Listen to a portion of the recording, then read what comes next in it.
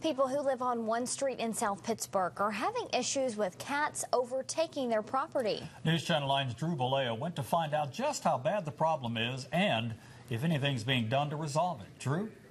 Calvin, 25 to 30 feral cats have made a section of Holly Avenue their own litter box, which has some residents angry and others at a loss for what to do. This is a common occurrence. We arrived on Holly Avenue in the tidiest town in Tennessee to find several cats roaming the area. Multiple cats. I mean, there are lots of cats. Jerry Griffith is fed up with having cats take over her lawn. They're messing up our yards. There's fleas. They won't keep them at home. They won't take care of them. They won't get them fixed. They just keep inbreeding them. They just keep having them. Residents of Holly Street have gotten so upset with the cats overrunning their properties that they're asking for their neighbors to be respectful of their yards.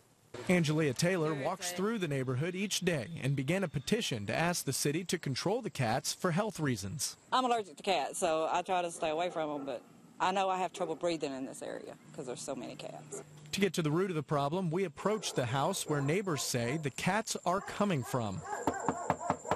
Dana Boatwright admits that at one time she had up to 30 cats. It's a serious problem because of my child and everything, the people that live here, and I'm sorry about the whole situation. She's already given dozens away and has asked for help from local authorities, but nothing has been done. I've been to the health department.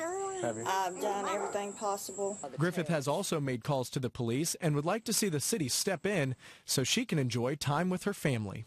I can't even get out in my yard and play with my grandbabies. You know, I get all upset. Today we made several calls to the Marion County Health Department and the South Pittsburg City Hall.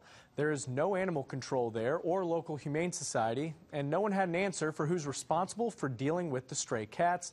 It seems residents will continue to grow angry with the problem. All right, Drew, thanks so much.